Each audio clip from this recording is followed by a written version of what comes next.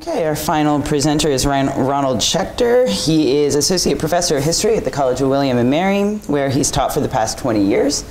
He is author of Obstinate Hebrews, Representations of Jews in France, 1715 to 1815, which won the David Pickney Prize awarded by the Society for French Historical Studies, and also the Leo Gershoy Award presented by the AHA. He is editor of The French Revolution, The Essential Readings, and also editor and translator of Nathan the Wise by Lessing. His most recent book is A Genealogy of Terror in 18th Century France, which is forthcoming with the University of Chicago Press.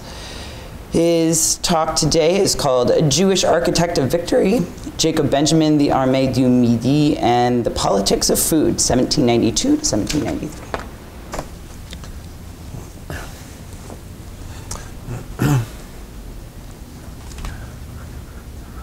Thank you, Angela. And I'm very happy to see Gail Bossinger because she gave me the idea of calling Jacob Benjamin an architect of victory.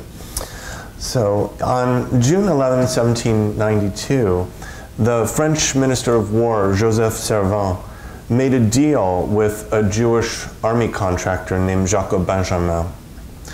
According to the terms of the agreement, Benjamin was to supply the roughly 30,000 soldiers in the Army of the South with half a pound of meat every day for 6 months.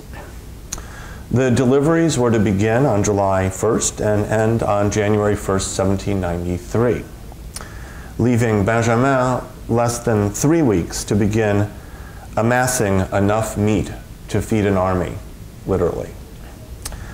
The contract charged Benjamin with the challenging task of supplying the meat, whether the soldiers were gathered on the borders or in foreign countries or in fortresses. That's the wording of the contract. The deal was worth approximately 1.3 to 1.5 million livres, and the war minister had enough trust in Benjamin to advance him 300,000 livres. More to the point, at this precarious time, Servan trusted Benjamin enough to leave the nourishment of an entire army to him. Now, in some respects, this is surprising because less than a year earlier, the National Assembly had finally voted to accord equal political rights to Jews.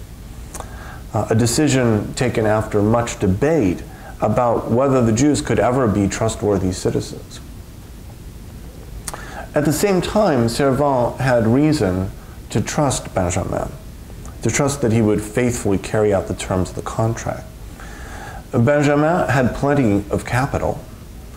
His father-in-law was rumored to have lent the Comte de Narbonne, Servan's predecessor as Minister of War, 150,000 livres between 1786 and 1792.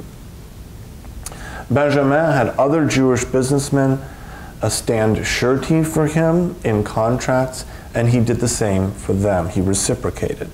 He oversaw roughly 300 employees and had an extensive network of subcontractors. Servan wasn't the only military official to trust Benjamin, who supplied at least 3 other armies: the Army of the Rhine, the Army of the Center, and the Army of the South, with a wide variety of goods. In deals signed by the Chief Pay Commissioner of the Army of the South in September 1792, Benjamin agreed to supply 500 cavalry horses, as well as over 2,000 leather satchels, 1,000 tents, and 1,800 beds. Benjamin sold the same army 12,800 pairs of linen stockings and an equal number of shoes. He would also take on the task of provisioning the fortressed Alpine city of Briançon with 8,000 pounds of salt beef and 3,600 pounds of salt pork. And I'm sure a lot could be said about a recently emancipated Jew going into the pork business, but that's not my subject today. Benjamin also agreed to furnish Briançon with 300 sheep, 24,600 pounds of rice, 48,000 pounds of dried vegetables, 30,000 pounds of potatoes, and 192,000 pints of wine. He promised to supply 1,200 pounds of tobacco, and since the tobacco is useless if you don't have pipes, Benjamin sold the army 6,000 pipes. But at some point in the fall of 1792, French trust in Benjamin began to waver. On November 8, 1792, Deputy Pierre-Joseph Cambon, in his capacity as a member of the Finance Committee, accused Benjamin of profiteering and persuaded his fellow legislators to summon the contractor, whom Cambon referred to as Le Juif Benjamin, to the bar of the National Convention. On November 13th, Benjamin addressed a formidable array of revolutionaries, including future terrorist Hérault de Seychelles, Billaud Varenne, and Tallien, and explained his prices. The convention was unmoved and placed Benjamin under arrest. After more than 3 weeks in solitary confinement somewhere in Paris, Benjamin was sent to Lyon, where he would be tried, in the words of the indictment against him, for having stolen the funds of the Republic and compromised the external security of the state. Now, these were serious charges, almost as serious as treason. And in wartime, one can imagine, could easily have carried with them the penalty of death. But on January 22nd, 1793, the day after Louis XVI was executed, Jacob Benjamin was acquitted. Now, I've told the story of Jacob Benjamin's trial in a recent chapter of a volume edited by Tzvi Jonathan Kaplan and Nadia Malinovich. But today I'd like to focus on an aspect of that story that I didn't say much about in that essay. And specifically, I want to talk about the politics of military rations, since this topic might help to explain why Benjamin was acquitted. A key document for understanding how important military rations were to soldiers and officers alike comes from Benjamin's wife, Agathe. At some point between November 13th and December 7th, 1792, while her husband was incarcerated in an undisclosed location, Madame Benjamin published an open letter titled La femme de Jacob Benjamin à la Convention nationale. The two stated goals of this extraordinary document, almost certainly the first published work by a Jewish woman in France, were, first, persuading the convention to establish a tribunal at which Jacob could prove his innocence, and two, having the convention reinstate the contract for the supply of Briançon, which it had canceled on November 13th. I could say a lot about this document, which really shows a deep understanding of Benjamin's business and skillfully appeals to public opinion. But I would like to focus on a series of petitions that Agathe appended to the open letter. And these petitions testified to the high quality of the meat Benjamin provided and to its importance for the soldiers' morale. Now, the first of these testimonials was signed by, and I'm quoting, the undersigned commandants of officers, quartermasters, adjutants, sergeants, and soldiers of the line regiments and National Guard battalions of the Army of the Alps. In other words, a diverse group of aristocrats and commoners, career soldiers, and volunteers. These men had, according to the petition, learned with great pain that Sire Benjamin, general supplier of food and meat to the Army of the Alps, is, we have been told, intending to submit his resignation, or might fear being supplanted by envy and jealousy. Now, this document was signed on October 16th, nearly a month before Benjamin had been summoned to the National Convention, so it must be referring to some other opposition that he faced. And I don't know the details about this. The signatories attested to the truth, exactitude, and high quality of his service, and affirmed that this service of meat supply is absolutely the only one that has been able to earn the praise and satisfaction of all the troops. And the petitioners added that it would be very unfortunate to see them deprived by machinations indicated by the avarice and greed of reckless people, and to expose the military service to new and continual discontent, which would be dangerous for the officers in general, but above all, for those charged with livestock and with the trust of the regiments and battalions of the army. And so essentially the petitioners are suggesting that should a good meat supplier be replaced by a bad one, there's a risk of mutiny.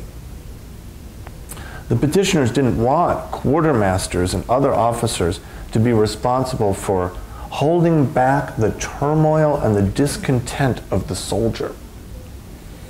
And they added that meat, together with soup, was one of the substantive and capital foods of the troops. The signatories implored the general commanding the Army of the Alps, as well as the staff and the pay commissioners of the army, to pass their complaint on to the national legislature, to the convention, in order that new discontent in these delicate and difficult circumstances not be felt by the troops. And they ended with appeals to their duty, humanity, and love for their brothers in arms, as well as their love of liberty and equality. But just below the surface was the threat of disobedience. Another petition that Agathe reproduced in her open letter was more succinct. Signed by the Administrative Council of the 3rd Battalion of the Gironde, it assured that the manner in which Citizen Benjamin has fulfilled the service of supplying meat is absolutely superior, both in the quality of the meat and the zeal and exactitude of the delivery, to all other suppliers. The petition added that the good of the military service and the interest of all the military men could only suffer infinitely if this service passed into other hands. And finally, a 4th petition, signed by the Maréchal de Camp and 30 soldiers and officers of the 1st Battalion of l'Isère, declared Benjamin and one other supplier, somebody named Bourdeau, to be the only ones who have acquitted themselves well of their functions in the supply and distribution of meat. Now, when I first read that contract that obligated Benjamin to supply a ½ pound of meat to every soldier in the Army of the South for every day for 6 months, I was surprised, because after all, meat was a luxury for the vast majority of people in 18th century France. According to Vincent Knapp, prior to 1800, meat consumption in Europe was mainly a matter of privilege. The aristocracy and the upper middle class, who had discretionary incomes, were clearly meat eaters, but the masses were for the most part without meat. Vauban wrote in 1700, ordinary people only eat meat 3 times a year. Matters were not much different nearly a century later, when an Anglican priest conducted a study of nutrition among farm workers in Berkshire. He discovered that they consumed roughly 2 ounces of meat weekly, and that was in England, a country that prided itself on its beef production. The soldiers in the French army of the South had most likely eaten meat only rarely, if at all, prior to volunteering for military service. In fact, the prospect of regular meals of meat might have been one of the principal incentives for their decision to join the army. And this helps to explain Servan's insistence on half a pound of meat for his soldiers. Meat would be insurance against mutiny and desertion. However cold, homesick, frightened, or bored the soldiers were in their remote alpine camps, they could comfort themselves with the realization that they had never eaten so well. As it turns out, Servan did not invent the idea, the War Minister Servan did not invent the idea of providing daily half-pound meat rations to soldiers. The Marquis de Feuquières wrote in his Maxime sur la guerre at the turn of the 18th century that each soldier should receive half a pound of meat per day. In 1754, the infantry captain Ré de Saint-Genis recapitulated this rule in L'Art de la guerre pratique, though with the amendment that no meat should be served on Friday, presumably in accordance with Catholic practice. In 1772, a colonel in the Saxon army published a compilation of rules and principles of the art of war, in which he recommended Saint-Genis' version of the meat ration. Of course, the recommendation of military theorists did not guarantee that in practice soldiers would receive half a pound of meat per day. And even if they did, quantity was not enough. There was such a thing as bad meat. Yet the petitioners, whom Agathe Benjamin cited in her open letter to the convention, praised both the regularity and the quality of her husband's supplies. Presumably, other suppliers delivered lower quality meat or were inconsistent in their deliveries, or both. How did Benjamin manage to satisfy the soldiers' desire for regular rations of high-quality meat? The contract Benjamin signed with War Minister Servan provides some clues. Together with other business papers, the contract with Servan was confiscated by order of the convention, then sent to the Minister of Justice, who in turn sent the papers on to the prosecutor in Lyon. And it remains in the Archives départementales du Rhône, and that's how I know what I know, for the most part, about Benjamin's business. To begin with, the contract hints at the scale of Benjamin's business. Benjamin likely brought in cattle from Germany, since the contract specified that he would be reimbursed for any import duties he had to pay, as long as he provided the receipts. As an Ashkenazi Jew, Benjamin had access to Yiddish-speaking trade networks, and therefore had a larger selection of cattle from which to choose. Unlike locally based butchers, who would have supplied whatever they had at hand, Benjamin could draw on a wider range of sources. The contract also allowed Benjamin or his representatives, as well as his employees or butchers' apprentices, to be lodged at no cost at the headquarters and its environs. And this also, I think, attests to the size of Benjamin's operation. Benjamin even had his own butchers who went to the camps and butchered the meat and were allowed to stay there at no cost. Benjamin apparently supervised at least some of these employees at the encampments. Otherwise, he wouldn't have requested free lodging for himself. This suggests that he had a personal relationship with the soldiers, who, after all, do mention him by name in their petitions.